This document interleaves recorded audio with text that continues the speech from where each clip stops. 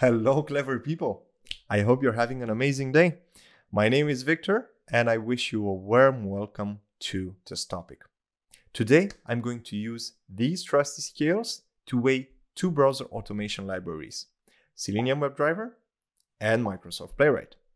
We'll look at browser support, language bindings, basic web interactions, test execution speed, community support, implicit and explicit weighting, and a couple of other things like user simulation fidelity, test runner support, CI/CD integration, parallel execution, record and playback tools, and test authoring.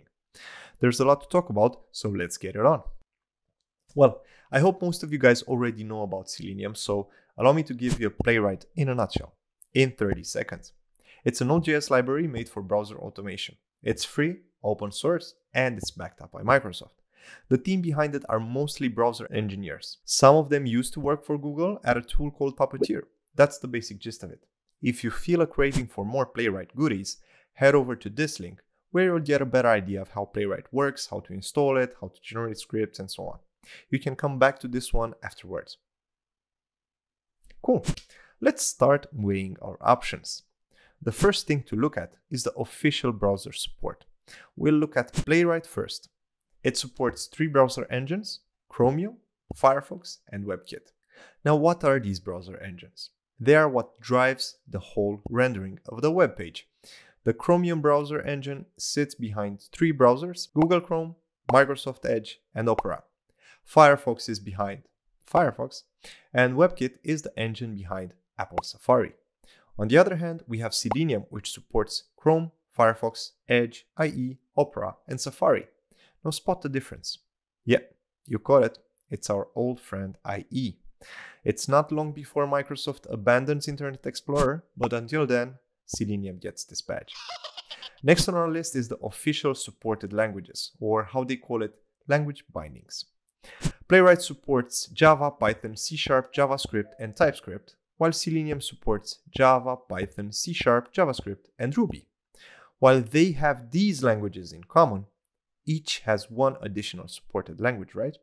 Although, to be fair, it's hard to call TypeScript a full-fledged language, as it's a superset of JavaScript. So let's take our trusty skills here and give this shiny Ruby badge to Selenium as well. The third item on our comparison is basic web interactions. These are your normal interactions that you would expect a normal user to do on a web page, like open a page, locate an element, click, type, read data, etc. To locate an element, in Playwright use page, $, and locator, while in Selenium use drive, find element, strategy, and locator. Would say pretty similar, right? Next, let's take a look at actions. To click an element, Playwright does element.click, while Selenium does, well, exactly the same. To put some text in a field or text box, Playwright does type text, while Selenium does send keys text. It's a similar story with clearing a text, selecting options, etc. As you would expect, things are fairly similar with reading data from the page as well. Playwright does inner text, is enabled and is visible, while Selenium does get text, is enabled and is displayed. So there's not much to talk about here. The important thing to remember though is it's normal to see common interactions between automation tools. Basic web interactions are modeled around what the user can do. Both Selenium and Playwright do a good job at this, so they both receive this badge. If we're at it, let's take a look at some other things that they do comparably well. They both do a good job at simulating a user as accurately as possible. They both support a number of test runners. They're very easy to integrate with continuous integration and continuous delivery systems. Both do a great job at parallel test execution, which is more of a test runner job than their job. They both support record and playback tools, which can be used to generate automation code. Now here, Selenium has Selenium IDE and Playwright has the Playwright CodeGen utility. And last but not least, none of them have any authoring issues, so they both get points for it. Let's put these on the scale as well. Of course, both do a good job at these, so there are no changes. The next item on our list is execution speed. It's quite hard to measure the speed of automation tools, but nonetheless, the guys at Cheekly did a relevant case study. They compared the performance of a number of browser automation libraries, including Playwright and WebDriver IO. Now, before we see the results, I have to mention that doing such a measurement is not an easy feat. For a fair comparison, you need to run the tests in a controlled environment. In this case, this meant every test was run sequentially on the same machine. Scripts are not identical but are very similar. They used the latest versions of the tools, the same browser, headless Chrome, and they did thousands of repetitions. Let's take a look at the results. Playwright was the fastest of the 5 measured tools. Compared to it, WebDriver was almost 20% slower. If you want to understand these indicators or what tools lie behind the other doors, please find the link to the full article in the description below. So let's take a look at our trusty scale. When it comes to speed, Playwright swipes its first victory. Now, before we go to our next measurement, I want to take a look at 2 items that directly influence speed: starting the browser and waiting. How does starting the browser influence the execution time of an automation script? Well, the simple answer is it doesn't influence it that much. But if there's even a slight delay, and there is, and if you run a suite of automated scripts, it's going to compound, making the number of restarts significant. Traditionally, in Selenium, you restart the browser for each test. Knowing this is an issue, the guys at Playwright came up with an interesting concept that allows you to start the browser only once at the beginning of the suite. Playwright uses something called context. Well, what is a context then? Give me 1 minute and I'll tell you about it.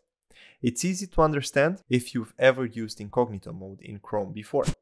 Incognito mode is completely independent from your normal mode. For example, if you log into an account from tab 1 in your normal Chrome, you will be able to access that account from any of the tabs in normal Chrome. However, if you open up an incognito window, you won't be able to access it from any of the other tabs.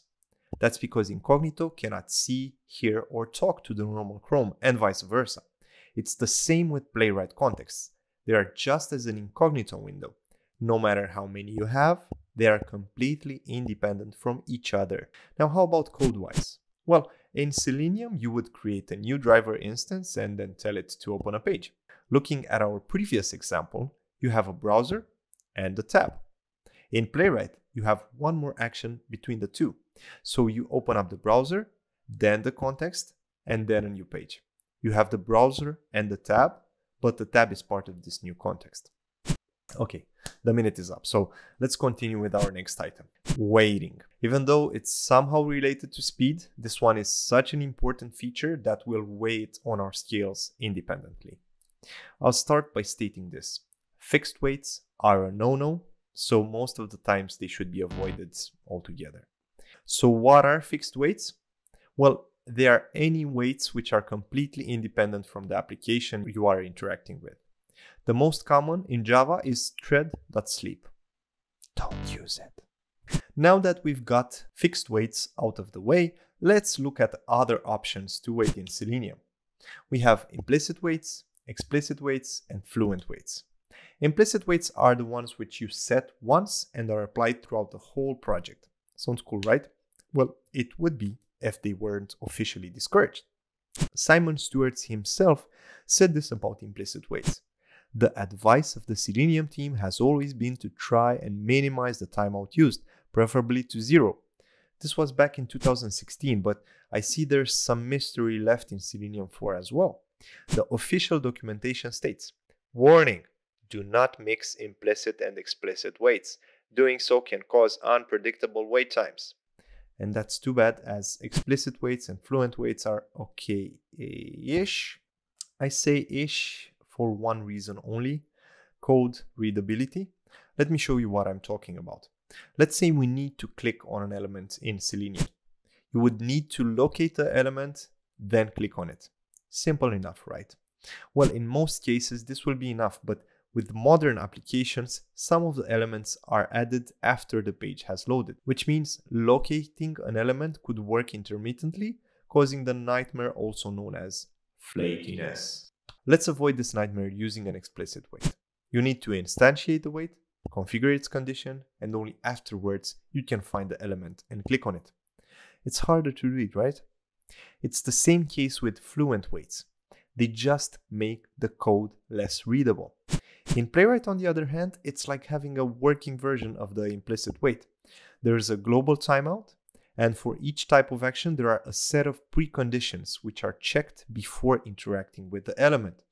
For example, on click, it will check if it's attached, visible, stable, able to receive events, and enabled.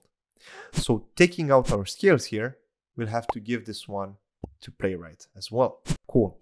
The next one we're looking at is community and commercial support. We'll start with Playwright. It has fast release cycles, and because it's still new, some of them come with breaking changes. The community behind it is mainly developers.